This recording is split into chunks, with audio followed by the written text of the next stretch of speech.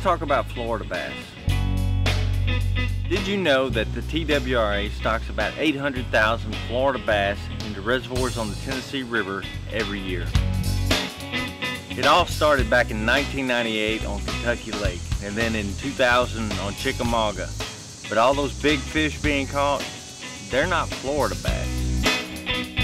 As the genetic testing has become more sophisticated, we realize that just raising the percentage of Florida isn't what causes these high-performing fish. It's those F1s, that first-generation hybrid between a northern and a Florida bass. Nice fish. When you put two species together in certain situations, you get this advantageous, in this case, growth characteristic. It's expressed after age 4. You know, up to age 4, the northerns and the F1s grow about the same rate, but beyond that, that's when you see these accelerated growth rates in the larger fish. Those F1s don't just magically appear. Once the Florida bass stocking starts, it takes time to see results. One thing that's surprising, especially with all the tournament fishing, is that there hasn't been a lot of migration out of Harmon Creek. So there's still all the rest of Kentucky for these fish to cross with the northerns and make the F1s. But so we got Kentucky, and of course Chick has been going on for 19 years now.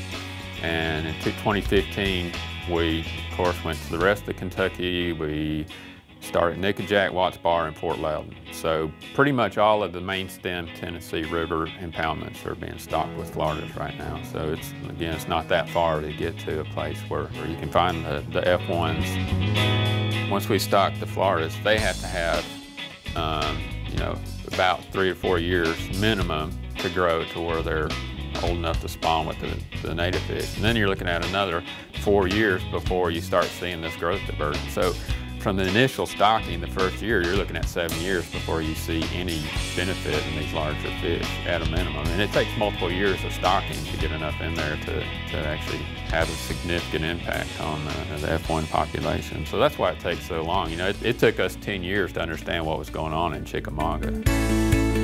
One question we get all the time is, why don't you stock Cordell Hull? Why don't you stock Center Hill, Old Hickory? Well, biologists have their reasons, and it's all based on research. Oklahoma started stocking Floridas about, 2 decades before we did.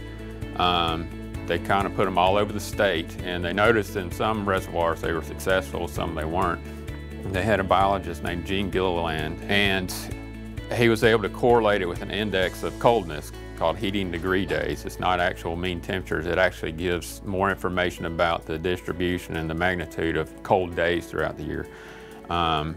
And reservoirs north of this was 1900 heating degree days. The northern reservoirs just didn't perform. They've changed the genetic structure. They didn't see diminished growth rates, but there was no improvement either. So they were putting money into something that didn't do anything. Now, in those systems, they can't go back and get native fish out because they've already introduced those alleles. So that was advantageous to us because we're about the same latitude, and that 1900 heating degree day line runs through Tennessee. It starts around Dyersburg and kind of makes a curve through the state, and it includes most of the main stem Tennessee River reservoirs, but it excludes almost all of the Cumberland River. So that informed our decision to concentrate on the Tennessee River system and stay out of the Cumberland River.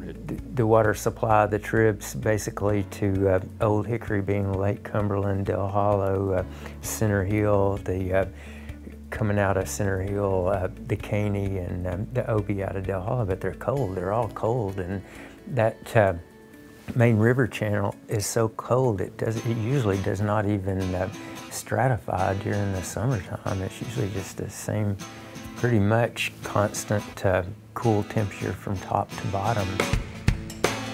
We're putting the Floridas in the systems where they have the highest likelihood of being successful. So we have finite budgets and finite hatchery space. So it's in best interest that we put these fish in the main stem Tennessee Reservoir impoundments because they're most likely going to have the most benefit there.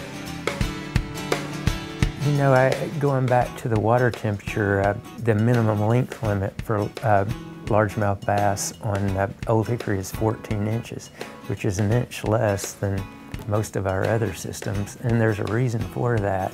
It's because of the growth of those fish is a little bit slower than some of our other reservoirs, Timms Ford, Normandy, Kentucky, Chickamauga or so. So we even see that a little bit of that slower growth in those northerns that would perform better in cooler waters. The other issue that we're concerned about is just maintaining genetic integrity. By maintaining a whole watershed where we have the genetic integrity of our native fish, we always have those to refer back to if we need them. A couple thoughts here. You can't ignore research that says something's not going to work. And then there's the what ifs. What if you do ignore that research and you do it and it doesn't work? What if it has a detrimental effect on a fishery? It's something to think about, because once you introduce Florida bass, there's no going back.